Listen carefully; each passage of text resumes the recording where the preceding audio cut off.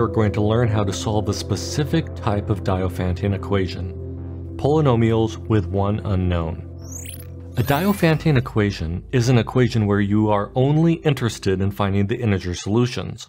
You aren't interested in the real number or complex number solutions. You just want to find the whole number solutions, if there are any. One famous example is the Diophantine equation x squared plus y squared equals z squared. This is a Diophantine equation with three unknowns, x, y, and z. For positive integers, this is just the Pythagorean theorem. Each solution where all the numbers are positive form the sides of a right triangle. For this reason, solutions to this equation are also called Pythagorean triples. There are infinitely many integer solutions to this equation. One well-known solution is 3, 4, 5. Another is 5, 12, and 13. But today we're going to focus on polynomial equations with a single unknown. For example, 2x squared plus 5x minus 3 equals 0. Or 3 times y to the 5th plus 33y to the 4th plus y cubed plus 11y squared equals 2y plus 22. But we will not look at equations like 2 to the z minus z to the 5th equals 17z, since the left-hand side is not a polynomial. This is because the first term, 2 to the z, has a variable as the exponent. Also, we won't consider polynomials like pi x squared plus 3x minus the square root of 2 equals 0, since the coefficients aren't all integers. We're going to focus on Diophantine equations with one unknown where both sides are polynomials and all the coefficients are integers. The first step is to get all terms on one side and rearrange the terms from largest degree to smallest degree. For example, look at the equation 4x squared minus x to the 5th equals 12 minus 2x. If you subtract 12 from both sides, you get 4x squared minus x to the 5th minus 12 equals negative 2x. Next, add 2x to both sides to get 4x squared minus x to the 5th minus 12 plus 2x equals 0. Now all the terms are on one side. This is a polynomial with integer coefficients, but it's not in standard form. Remember, you write polynomials from largest degree to smallest degree. Once we do this, the largest exponent is 5, then 2, then 1, which you don't write, and then the constant term, negative 12, which has degree 0. Once our equation is in standard form, we'll check to see if 0 is the solution to the equation. For example, look at the equation 5x cubed plus 2x squared equals 0. On the left-hand side, we can factor out x squared. This gives us x squared times the quantity of 5x plus 2 equals 0. And a key principle in solving equations is that if a product of factors is 0, then one of the factors has to be 0.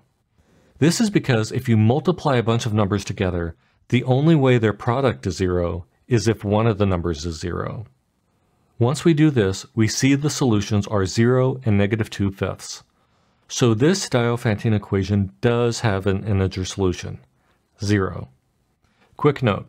When solving a Diophantine equation, sometimes you'll want to find all fraction solutions and not just the integer solutions. In that case, we did just find all the rational solutions, 0 and negative 2/5. But today, we're focused on finding the whole number solutions. For another example, look at the Diophantine equation 3y to the 7th minus 4y squared plus y equals 0. All the terms are on one side, and the polynomial is in standard form, so the first step is done. We can factor out y, which gives us y times the quantity of 3y to the 6th minus 4y plus 1 equals 0. Setting the first factor to 0 gives us one integer solution, y equals 0. But what about the second factor? Is there a straightforward way to tell if 3y to the 6th minus 4y plus 1 equals 0 has an integer solution? You could always graph it and see if it crosses the x-axis anywhere near an integer. The problem with this approach is for very large polynomials, you have to do some work to see how large the graph needs to be sure that you are seeing all of the x-axis crossings. Also, it involves eyeballing the graph. It would be much better to have a simple, fast algorithm that would find all integer solutions. And it turns out that one such algorithm exists. You can write a program to quickly find any and all integer solutions. The key to finding the non-zero solutions lies in one simple trick. And the best way to see this is with an example. Let's find all integer solutions to the Diophantine equation 8x to the 7th minus 2x to the 11th equals negative 15x to the 4th. First, get all terms on one side. Then rearrange them so the polynomial is in standard form. Next, factor out the largest power of x. For this equation, that's x to the 4th. So we know that x equals 0 is an integer solution. But now we have to check the second factor for any integer solutions. Here's the clever trick. Move the constant term to the other side. This means that every term on the left-hand side contains a power of x. So let's simply factor out x. We could factor out x cubed, but to see the trick, we need to factor out just x. Our objective is to find any integer x that's a solution to this equation. This means the first factor, x, needs to be an integer. But if x is an integer, then the second factor, negative 2x to the 6th plus 8x squared, will also be an integer. This is because all the coefficients are integers. So on the left-hand side, both factors are integers. This means that x must divide negative 15. This is the key. All we have to do is make a list of all divisors of negative 15 and check them one by one. Here's a list of all possible solutions. They are all the positive and negative integers that divide negative 15 evenly. If we plug these numbers into the factor negative 2x to the 7th plus 8x cubed plus 15, we get these 8 values. None of them are 0, so we're done. The only solution to the original Diophantine equation is x equals 0. We're now ready to outline the algorithm to find all integer solutions to a Diophantine equation that's a polynomial with a single variable and integer coefficients. Step 1. Get every term on one side and sort them by degree. Step 2.